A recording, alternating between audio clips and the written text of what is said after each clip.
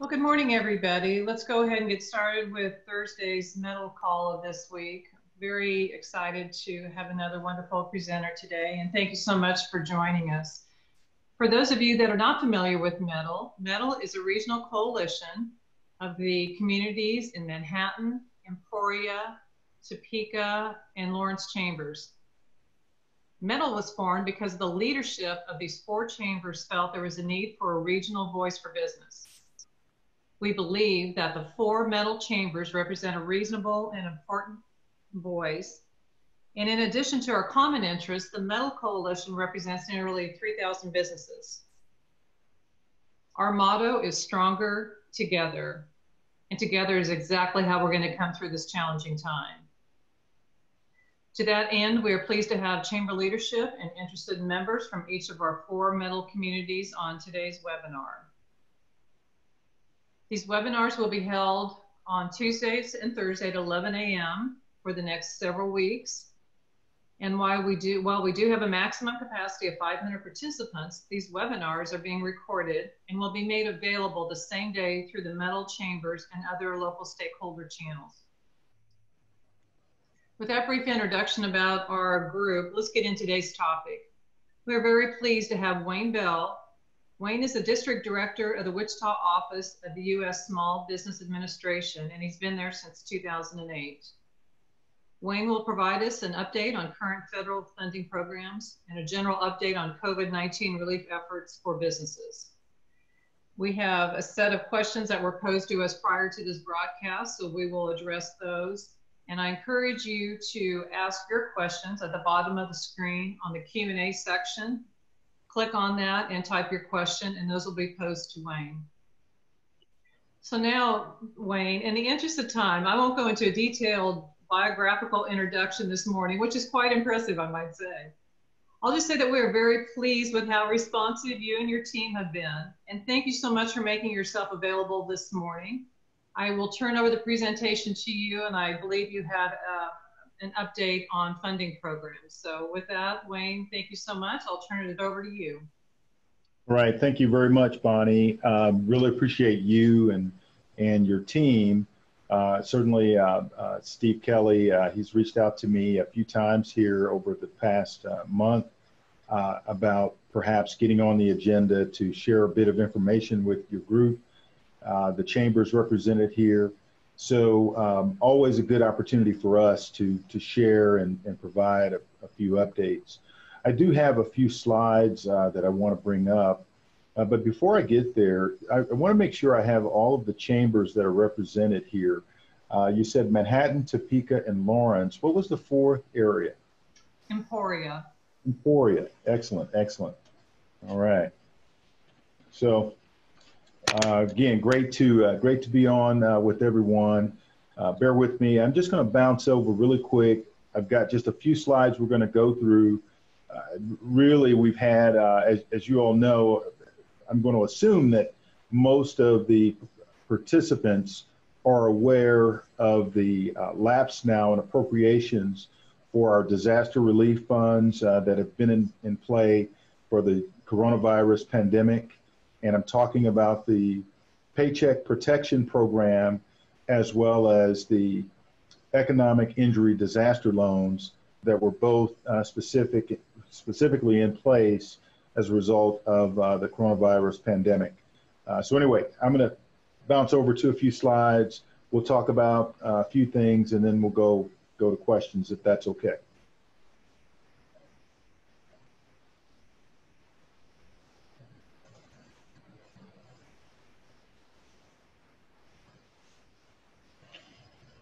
Okay, are you seeing this okay, Bonnie? Everybody seeing this okay? Yes, we are. Thank you. Thank you very much. So again, with the U.S. Small Business Administration, federal agency, as everyone knows, the agency was actually established in 1953. We have a direct link to our state, as President Eisenhower actually established the SBA back in 1953. You touched briefly on my background just for the sake of the audience and those that may not have heard. I've really been in Kansas all of my professional career. I had the opportunity to go to school at Wichita State. Graduated with a bachelor's in industrial technology some years ago. And then back around 2003, I finished up an executive MBA at Wichita State. It's been my great opportunity to serve in public service here now for 17 years plus. And also I've been in private industry in the area. Started out right out of college at Beach Aircraft, stayed in the aircraft industry really for that first 15 years of my career, and then transitioned over into federal service. Now, just a little bit more about SBA, more broadly, some of the things that we do or that we're involved in. We're probably best known for our various loan products. We work very closely with lenders. And we'll talk about that a little more here. But when a applicant or a business owner gets a small business loan, today, the way that process works, they basically are working with a lender, and virtually all commercial lenders in the state have agreements in place to utilize SBA loans. When you think of an SBA loan, it's almost like an insurance policy against a commercial loan. It's a government guarantee against this loan, and so it's really been, I think, it's been ingenious the way that it works, because now every commercial lender again has access to our programs, which one of the things that it kind of demonstrated here recently with the Paycheck Protection Program, we could rapidly get funding out to borrowers in the business community through these hundreds of outlets that were commercial lenders.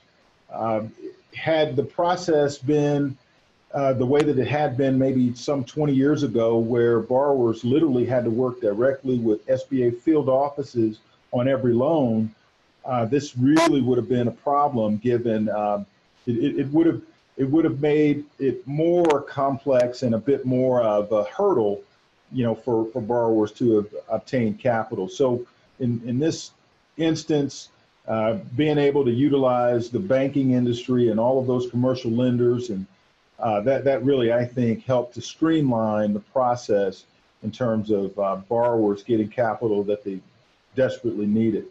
And so anyway, that's a bit about how we work. Some of the other programming that we have, obviously, we work very closely with business owners and helping them to shore up their plans for growth and expansion. We've got a network of resource partners that we work very closely with, the Kansas Small Business Development Center, and their sites all around the state. Work very closely with KSBDC. We work very closely with SCORE. SCORE is a national nonprofit that receives its funding in part from the SBA. So SCORE has volunteer members that also provide business counseling and technical assistance to business owners and those looking to start a business. And then we work very closely with the Women's Business Center, I believe, that's located over in the Kansas City area. There are women's business centers all around the country that are funded in part by the SBA. Also, we work with Veterans Business Resource Centers. These are centers that have a niche focus where they're working with service members and veterans on their plans to grow their businesses. And then finally, in the area that I think I'd like to spend a bit more time, or most of our time on today, has to do with disaster recovery. SBA has a unique role when it comes to helping our communities recover from a disaster that's been declared as a disaster by the governor or the president. And then ultimately, SBA's administrator will deploy resources to impacted communities to help in the event of a disaster. And going back to this current situation, Governor Kelly signed our disaster declaration in place for Kansas. I believe it was back around March 31st. And very quickly afterwards, the SBA's administrator deployed resources to help, our state begin to recover. And so anyway, we'll talk a bit more about PPP and the economic injury disaster loans that came into play as a direct result of the disaster declaration for Kansas. I want to show you these numbers that you're seeing right now represent the payroll protection program funds that were dispersed as of Monday, April 13th. I do not have the numbers as of today, but I do know that as of early this morning, the agency has reached its limit in terms of the number of funds that were appropriated for the Paycheck Protection Program. But you can see that as of April 13th, the number, we had over 1 million loans that were done nationally and over $247 billion in loans that were supported. And that was as of Monday. By the way, that was just, right now, I think we're roughly right around 14 days into this program being stood up. This chart, a little harder to read, but I think it's important to note for Kansas, and again, as of Monday, Kansas had nearly 20,000 payroll protection program loans that were approved, and that totaled $3.7 billion plus for Kansas. I suspect as of today, we're probably somewhere around $4 billion, maybe a bit above $4 billion. We should have those final totals just any day in terms of what, in terms of that volume for our state. Here's a chart that just reflects nationally. It is based on the national numbers, what those loan sizes look like. A good percentage of those loans, 70%, were below $150,000. You see that 725,000 in that size loan had been approved as of Monday, and then it kind of goes from there. In terms of the industries that received these payroll protection loans, widespread usage, by the way. A number of industries are reflected in all kinds of businesses and nonprofits, by the way, that were able to be helped by the payroll protection program. Just a few to note: the construction industry and firms that were in the construction industry, professional services, manufacturing, healthcare related. Those are some of the most high volume industries that were reflected in our lending activity under that program. So this slide here, just want to transition a second. In the state, the Wichita district office actually covers 2/3 of the state from our office here in Wichita. We cover everything west of Shawnee County, and the Kansas City district office covers everything east. So wanted to make sure I at least presented our two office numbers and everything for the audience here, understanding that a good percentage of the audience is going to fall in either of the district territories. So that is really just a quick walkthrough, at a really high level. I would like to take the remainder of our time to talk a little bit about the payroll protection program. I'd like to answer any questions. I'd also like to answer any questions that you all may have relative to the economic injury disaster loans, and we can go from there. So, Bonnie, I'm going to stop sharing my screen, and we'll go back to just the video look here, if that's okay. Absolutely.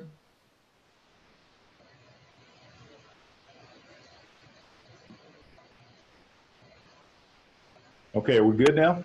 Yes. All right. So, what questions do you have? Perhaps there's some that have been submitted in the chat line, or I don't know how you all ordinarily do it. So, just take it away. Sure, and thank you very much for that information, Wayne. I will pose questions to you since this broadcast is being recorded, so everything will be on audio for those listening to this presentation at a later date. We've been hearing this morning that there's some challenges with funding economic injury disaster loans, and we'll refer to those as EIDL going forward, EIDL, and also the payroll protection program. Can you give us an update on those funding opportunities, Wayne? Right. Well, both of those programs, it's my understanding as of this morning, both of those programs have reached our limit for their appropriations. However, under the EIDL program, those applications that were in the works, likewise under the payroll protection program, those applications that were in the works and that have already received an approval under the payroll protection program but hadn't been dispersed, those disbursements are coming if they've already been approved. And under the EIDL program, likewise, there's some that are in process that are still yet to be dispersed. But beyond that, any of those applications that are submitted today, unless that program receives additional funding or those programs receive additional funding, they will not be, those loans would not be approved. Okay, thank you for that. And I understand that you're the messenger. So let's hope that those programs will be fully funded. So the questions that were posed that I'll ask now is based on what the programs were before. So we're making a quantum leap assumption that the programs will continue in the future for new applications, assuming additional funds are provided. So I want to make that a little bit of a disclaimer. Well, I'd like to also add to your disclaimer there, Bonnie, because here's what could come into play. The payroll protection program, having been a new program that was stood up just here in the last 14 days, we were receiving guidance and further clarity around policy just as recent as 2 days ago. I suspect there are going to continue to be modifications if that program is funded as is, then certainly we would have a leg up on perhaps some of the questions that you have, but I just want to put a qualifier out there.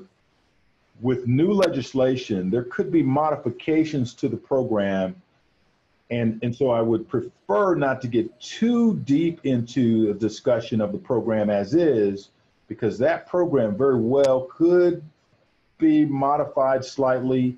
It may not be modified, but there's a chance there could be an expansion of who is eligible, for that particular program. As far as the economic injury disaster loans, that historically has been a vehicle that's come into play when a disaster is declared and SBA's resources are deployed. So the criteria for the economic injury disaster loans should be pretty consistent moving forward. I don't expect that program to see much change. We did see a few modifications in recent weeks that led to the EIDL Advance and the EIDL itself, or the Economic Injury Disaster Loan, and then there was an EIDL Advance. So that was new under the CARES Act, but I do suspect if these programs receive additional appropriations, I don't anticipate to see much change on the EIDL stuff. There could perhaps be modifications, but yet to be determined, on the Paycheck Protection Program. Thank you. We benefit from your experience and expertise and knowledge, Wayne. We really appreciate that. We did hear from a local banker this morning who serves our 4 market areas for the Manhattan, Emporia, Topeka, and Lawrence areas. And they stated that they will continue accepting applications for the PPP loans.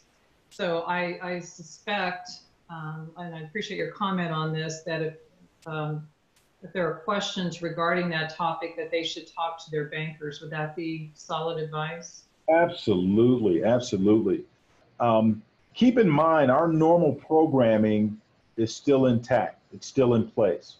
So you still have access to other SBA loan products right now. And you can work with your lenders on those. Again, we've seen enormous participation, widespread participation through the payroll protection program. Many lenders that hadn't used this before are starting to utilize SBA. And in addition, there are many active lenders that have always utilized SBA. So there's great awareness of our programs, and there are tools that can help. And those lenders that have participated in the payroll protection program, I think it's wise to continue to work with their clients, their borrowers, or their applicants. Take those applications, because the applications are actually made with the lender. It's just that SBA, we can no longer accept those applications at this time due to the lapse in appropriations. But if that changes and the program stays intact, then those lenders that continued that activity of collecting those applications, those lenders would very well have a leg up. And they would be better prepared, than the others. Thank you for that clarification. I appreciate that, and I would encourage people involved in this program or interested in applying to stay in touch with your local chambers, and we all will be posting updates. So we have a few questions for you, and these questions, keep in mind, were mostly posed prior to today, and some will be live. As I mentioned earlier, if you have any questions, please click on the Q&A button at the bottom of your screen, and I will be asking Wayne those questions. So we have a question for somebody who said they have applied for a PPP loan and they were authorized, but they've received nothing else. No money, no instructions. What should they do to get more of an update on what's happening with their request? They need to work with their lender, because the disbursement will come from the bank. The lender should have received an approval from the SBA. And if they've received an approval from the SBA or an authorization from the SBA, then they should have what they need to disperse funds. So I would communicate with the lender to find out exactly to get more details around what the status is of their loan. Thank you, Wayne. Good advice. Next question. In the forgiveness section regarding reduction in forgiveness due to reduction in gross pay, so we're talking about the PPP loan, do you have to pay each employee 75% of the total gross pay they received in the entire previous quarter in order to avoid reduction, or just 75% of their average weekly pay? I'm going to take the easy way out on this one because that one is got a nuance in there that I'm not really familiar with, but I'll say this. Those payroll costs should equal at the end of the 8 weeks. It could be, and I know that there's a little bit of flexibility if an individual's or team member's wages have moderately decreased. If you have had to hire someone in the place of another. So there's a little bit of flexibility there, but in total, you want those payroll costs to equal so that you don't compromise or risk the forgiveness. It needs to be very, very close, if not equal, at the end of the 8-week term. Thank you, Wayne. The next few questions pertain to forgiveness as well. The law states that forgiveness will be allowed for expenses incurred and paid during the 8 weeks. Our payroll for 1 week is paid to employees in the next week. Does this mean that in order to get the full 8 weeks forgiven, we will need to move up that last paycheck date so that it also falls within the 8-week period. I don't believe so. I think I think the overarching thing is you need to reflect those payroll records for the 8-week time frame.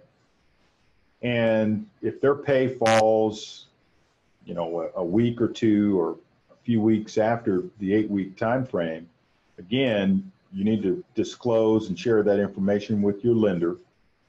And the lender ultimately is going to submit those documents to the SBA for the forgiveness. I believe our agency is going to have and going to exercise great flexibility with this. And so all things being, you know, within the constraints of the program, those payroll costs are equal or nearly equal, whether that individual or your teams are paid, you know, slightly outside of that time frame, as long as you have those records, I don't believe that's going to be a problem at all. The idea is this, in the spirit of that program is this, to bring your team members back to work and to offset those costs that the business would ordinarily have as a result of that payroll. And demonstrating that you've had your teams on board for the 8-week time frame, and having those pay records, even if that pay reflects that, you know, they were paid a few weeks outside of that, I believe the business owner is still going to be on solid ground for the forgiveness. Wonderful. Thank you for that, Wayne. We can all understand that there's some anxious people out there looking at receiving funds now and what that means down the road. So definitely appreciate these questions. So the next one, forgiveness is available for covered utility payments, which includes telephone. Does that include business use cell phones that employees use for business, or just landlines? You know, that's a great question, and I'm really not sure. I saw that question, but I didn't see the answer yesterday from another district, the St. Louis district office, and all of us are sharing information. I saw the question because it came from the office, and it was an ask of how others have heard this is being addressed, and I don't recall seeing the answer. So I want to be consistent. I want to be consistent with our agency, and I don't want to give you bad information. If you could, Bonnie, I want to stay in communication, and what I'll do is I will email the answer to that question for sure here pretty quickly. That's perfect, Wayne. Thank you. And I also wanted to request receiving a copy of the slides. Would it be available? Would it be possible for you to share that with us as well, so we can push that out to those interested? Yes, absolutely. I'll share those slides, those numbers. Again, with the qualifier, those loan numbers, high level as of April 13th. So those aren't the final numbers, but they do give a little bit of a picture in terms of the activity, the industries that small businesses fell within, you know, that use the program. You can see total numbers by state. And I anticipate having similar numbers that run through the full $350 billion. And then we'll see what that breakdown looks like. Maybe another week or two before we have those final numbers and those final percentages by state. But certainly I'll share those slides just as soon as we're done here, Bonnie. I'll email those to you. Okay, thank you, Wayne. And the Chamber's posting this information for that I mentioned. We'll make that caveat and show that so it's very clear to our members. Next question. Can we give our employees a temporary raise during the 8 weeks to help with their family struggles and to enable them to obtain the extra $600 they can receive from federal unemployment? Well, remember, with the payroll protection program, the loan is based on those factors that went into your individual business's calculation. So I'll use as an example, for most small businesses that had employees, it was the average monthly payroll using the previous 12 months. It was the average monthly payroll multiplied by 2.5 to arrive at an amount. And there were some other factors, but that was, you know, really the overarching methodology for the loan calculation. So your payroll cost that rolled into that average monthly payroll, you can certainly exceed that, but not with the expectation that if you exceed that excess is going to be forgiven.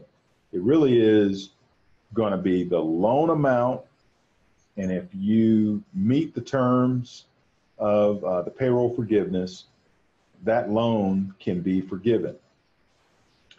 But those costs in excess, so as an example, if you hired above those numbers that went into your average monthly payroll, if you hired above that, that would not be a factor that would be forgiven. That would be wonderful, and that's the idea. The idea here behind this program, again, is to help the business to offset its payroll cost and to help the business to sustain operations so that you get back to a place where things are picking up again and you're able to continue your growth and your normal activity. So that would be, this would kind of be something that would help to jumpstart the business to get back to a place where, you know, they've been economically strong and healthy and continuing to grow. So, but those increases would not be forgiven. Okay, thank you for that, Wayne. Might remind our listeners, if you have any questions, to click on the Q&A button at the bottom and type your question. We'll try to fit in as many as we can. Next question. We were approved for PPP.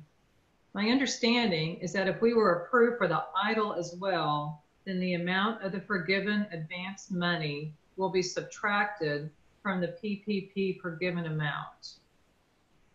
If the EIDL advance amount is less than PPP potential forgiven amount, is there a benefit of taking the EIDL advance money anyway?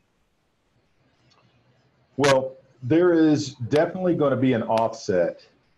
So you can't use the EIDL advance, which in this case right now, the EIDL advance is solely based on the number of employees you have, up to 10 employees. So the EIDL advance goes up to $10,000, and for a small company that has 5 employees, in theory, the EIDL advance would be $5,000.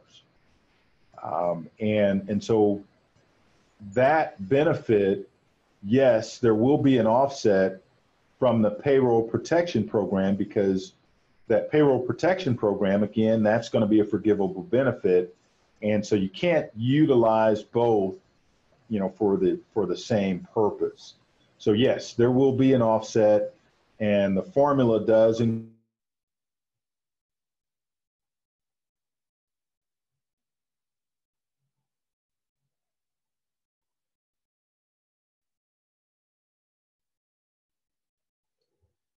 Wayne, you froze up on my screen.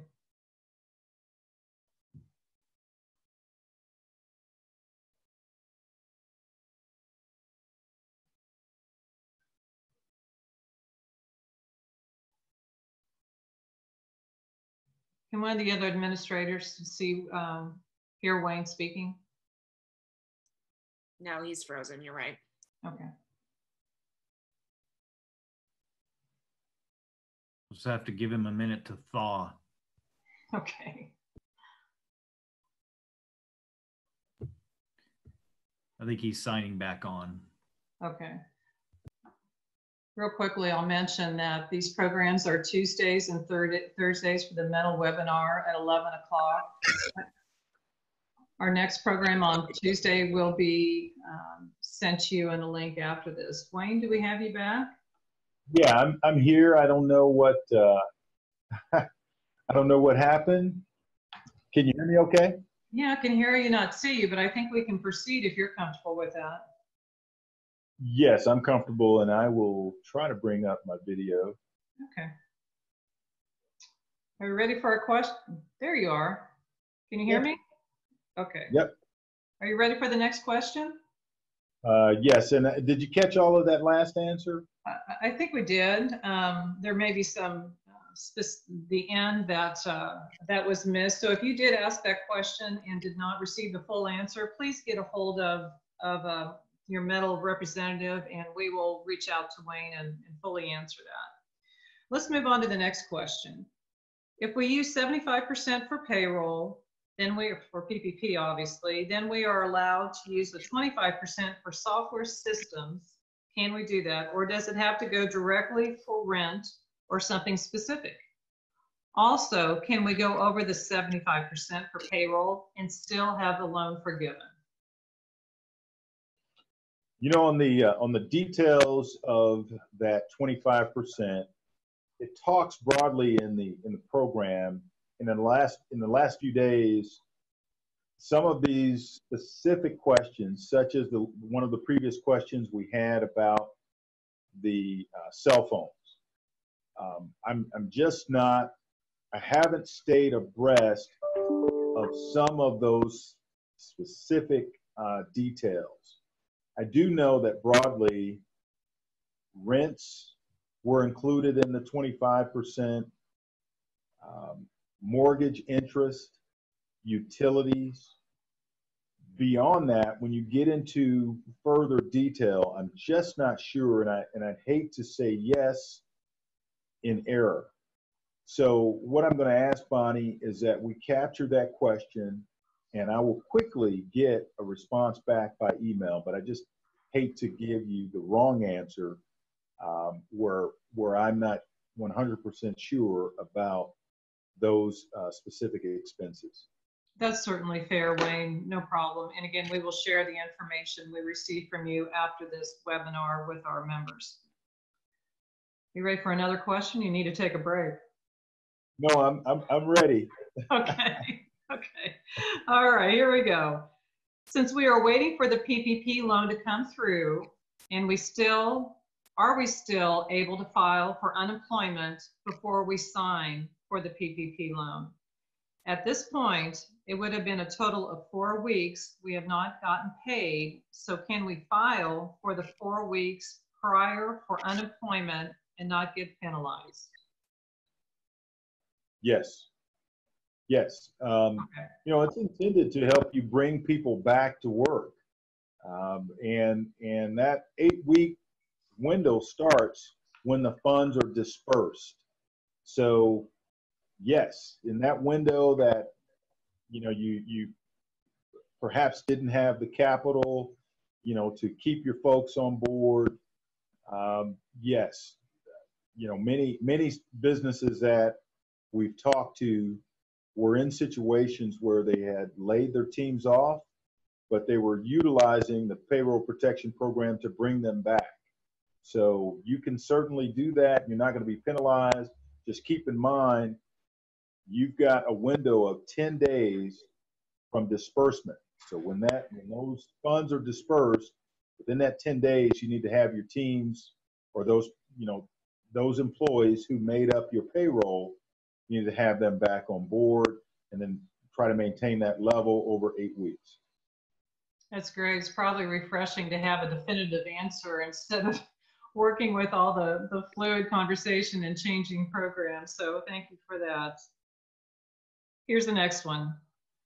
I've been told that signing up for the EIDL loan registers a business for both a $10,000 grant and is the first step in applying for a larger EIDL loan, like for my business with over $50,000 of revenue. The grant comes to my business bank account within days.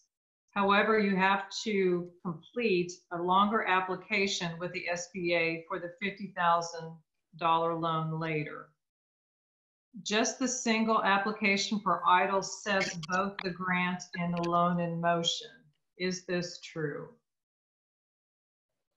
I believe that is the case because when the EIDL program started, as a result of the coronavirus disaster, you had a number of documents.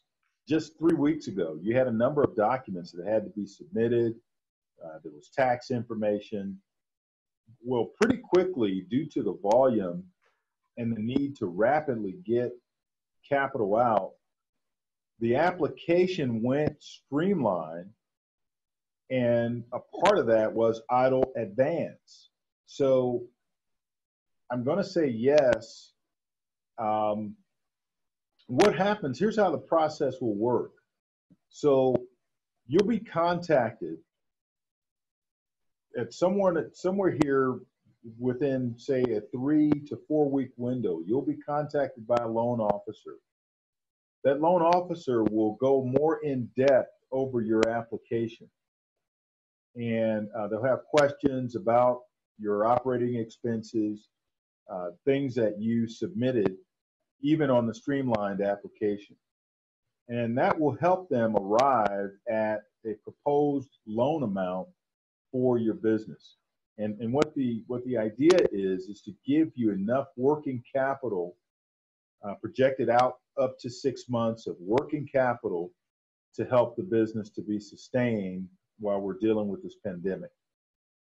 So short answer to that question is a yes, because actually, if you go out to the disaster website, and now that application isn't even available, but we literally saw a change from the full-blown application that all of these documents were required to gradually a more streamlined version of the application, which also worked for EIDL Advance. I'm sorry. So yes, you're dead on. That one application should get you down the path for the bigger need under EIDL. Okay, perfect. So a question posed this morning, and a couple EIDL loan questions are coming up. I applied 11 days ago and received an application number. How do I check on the status of my EIDL request? Great question. There's a 1-800 number that I will make sure that I include in my information to you, Bonnie. There's a 1-800 number. I don't have it close enough to recite, but they've hired customer service representatives, or they've staffed up so they can. I've heard, some of the challenges that we've had early on with the volume. Wait times on the customer service line were in excess of 2 hours. Today, I think you're probably about an hour on wait time. And I know that, in normal operations, that just isn't acceptable. But given the volume, this is a national pandemic. And so you've got business owners across the country that have been impacted and that have applied for these programs. So naturally, we've been impacted in terms both of our turnaround on these loans and also our responsiveness by our customer service folks.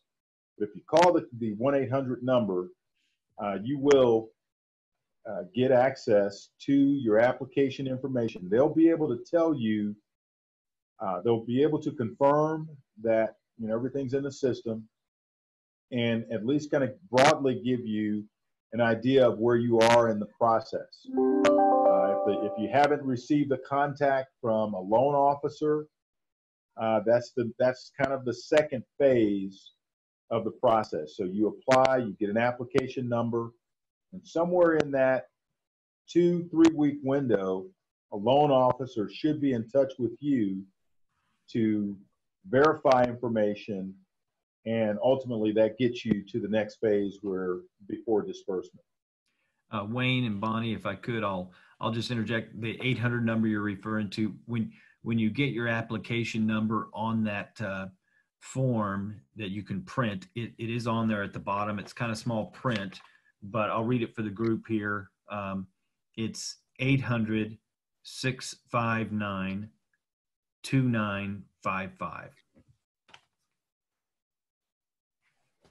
Thank you. Thank you so much. Thanks to you. And as a reminder, information that Wayne will share after this call will be posted for our participants. I just lost my questions. Hang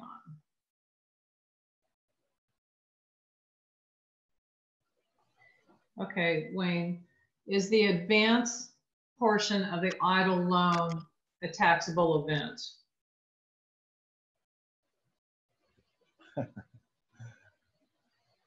Good question. Bonnie, we're going to have to get an answer to that one. I'm not sure, and I apologize, many apologies on that, but I'm not sure, but we'll get you a quick answer. Well, no, I appreciate that, and you're doing a great job, Wayne. Hang in there. You're as good as the information that's being provided to you. Sound like a curveball that might have come from the Emporia chain.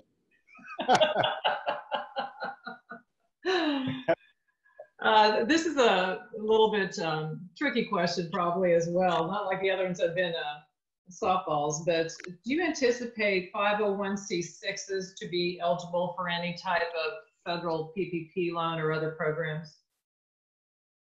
At the moment, well, if you know, assuming the program stayed as is, then they would not be eligible. But we've had a lot of, again, there's been widespread interest, and the question of 501c6s has come up, and we'll just have to wait and see if the program is modified at all. That's kind of a part of that qualifier that I mentioned earlier, because this was a new program, and I suspect with our legislators at the moment, there's a lot of negotiation. I know there's some other industries that perhaps are under consideration. So stay tuned. I think there's a chance that it could be expanded to include other sectors, and perhaps that's where a 501c6 may benefit. But as is right now, the way the program had been, those entities could not participate. Thank you, Wayne. I know the Lawrence Chamber, and I'm sure the other communities have as well, lobbied on the federal level to include our organization. So let's continue to push that, and hopefully that does occur. Next question. If an organization uses the Kansas Shared Work Program, does that impact the PPP loan forgiveness? Well, I'm not sure. I should be more familiar with the Kansas Shared Work Program, but I'm really not sure. Again, I'll defer back to the payroll cost, your average payroll cost that have been reflected over 12 months. And if part of that had been, you know, the payroll share program, I mean, I think that's okay. What it really kind of gets down to are the number of employees that you've had, and then those payroll costs. So they don't have to be the same employees, but I do believe the count of employees need to match as to what you had in that calculation for the loan. Thank you. And we have a question. Should people still continue to apply? I assume they're talking about the PPP loan, and we talked about that earlier in the program. The answer to that was yes. Well, and I want to clarify. So they're not applying directly to the SBA. So I would recommend reaching out to your lender, and if the lender is still taking those applications, anticipating that there may be more funding coming specifically for the program as is, all of that is okay. It's just that at the moment, SBA can no longer accept applications itself, which are submitted by the lenders. So SBA can no longer accept those applications because our appropriations has lapsed. But that, if the program stays intact as is and receives more funding, then those lenders who have applications prepared and ready to submit would be better positioned than lenders who weren't collecting applications. And I hope all of that makes sense. It does make sense. And, you know, our banking friends and our SBA friends and everybody that's involved in the situation are doing the best they can. And it's, if you're needing funds, it's frustrating. And I understand that patience is challenging because you have employees relying on you to pay their bills. And so it's a very stressful environment, but I do believe everybody's doing the best they can. So another question. I'm an owner of a food truck and employ contract laborers only. So is there any help out there for self-employers such as myself? Well, at the moment, our normal programming is in place. You could certainly reach out to, I would encourage a business owner in this category to reach out to the SBA. We've got microloans available. And in our normal programming, there are loan deferments that are at play. So there are resources. There are local revolving loan funds that all of our communities have access to. So there are a number of groups you could reach out to, but if you just want to start simple, reach out to us, sba.gov. You've got the Kansas City office, depending on where you're located, or you've got the Wichita district office, and we'll try to get you matched up with a lender that can help. And you can also reach out, just go into our website. We do have a lender, a find a lender tool. So that one, under the payroll protection program, that was a tool that was in place on the website. But we also use a similar search tool as a program called Link, or Lender Match, I'm sorry. And under Lender Match, you put in simple criteria and your location, and you get matched with lenders that are looking for clients with kind of the profile that you have. So if you need help with all that, just reach out to us. The contact information is going to be on the slides. Thank you, Wayne. And there was a question about somebody applied for an EIDL loan over a week ago and they have not heard anything. Would your advice be to call that 800 number that was provided earlier?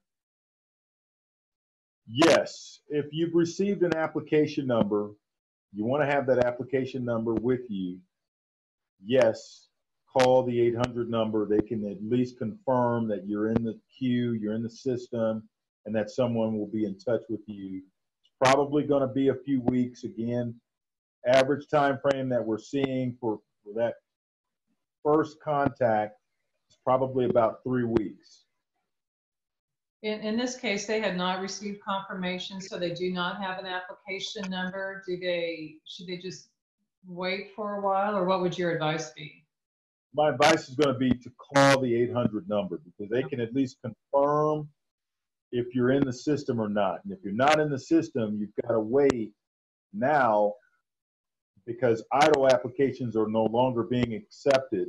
So unless there's a new appropriations, under the CARES Act or the new legislation that's now being negotiated, unless there's new funding, you can't apply for EIDL any longer. But if you start with the 800 number, you can find out if you're in fact in the system, and perhaps they can give you an application number and any other information that would at least let you know you're in the system, and someone will be in touch with you later to discuss more details. Okay, perfect. We're running out of time. This has been very helpful, but I have another question or two. It sounds like this individual did not receive some information from a narrative, but they did see a deposit in their account today for $1,000 per employee. So would this be an advance on the loan and not the grant? That is the idle advance. That is the idle advance, and under idle advance, again, that's a forgivable grant. So when you're contacted by the loan officer, they will have more details and they'll be able to explain how that is ultimately able to be forgiven. So let's say if the scenario is this business owner did not apply for the PPP program, but they did just apply for idle or the idle advance. They received that and they're still waiting for additional funds. That loan officer will be in touch, and you'll learn more about how that is to be forgiven. Okay, thank you. Let's finish on this question. I applied for a PPP with my bank last week, and they are telling me that my application is in the SBA queue and that my loan docs would come from the SBA through DocuSign. My bank does not have physical locations. Does this make sense, or do you have other suggestions? Boy, I recommend calling the lender. Now, the lenders they could utilize their own note with this, and so perhaps the lender's referring to a note. There was also an SBA note that came into play for the payroll protection program, probably 5 days into the program being stood up. So I'd recommend reaching out to that lender to find out more and to request those documents, because if there's been an approval, they should know that, and they ought to be able to tell you how soon disbursement would occur. And if it's just a matter of needing to sign off on the note, then that's something that can happen pretty quickly. But you get those loans through your lender, and if the lender's indicating that you were approved, it should be really a pretty quick turnaround to getting the funds. Well, Wayne, thank you so much. I'm sure everybody else on the call is giving you a standing ovation. You just can't see us all out here and high-fiving you. So your knowledge and information is very helpful. We really appreciate you. For those on the call, I'd like to remind you that this presentation is being recorded, and the information that Wayne provided on his screen share will be posted by our local chambers by the end of the day, or probably at least by tomorrow. Additional follow-up questions that we discussed with Wayne will also be shared with you. So I want to thank everybody for participating. Thank you for the METL communities, Manhattan, Emporia, Topeka, and Lawrence. And we are done with today's presentation. Thanks so much, Wayne, and everybody on the call. And we will see you on Tuesday. Be sure and register. Take care. Thank you. Thank you. I'll be in touch quick. All right. Thanks, Wayne.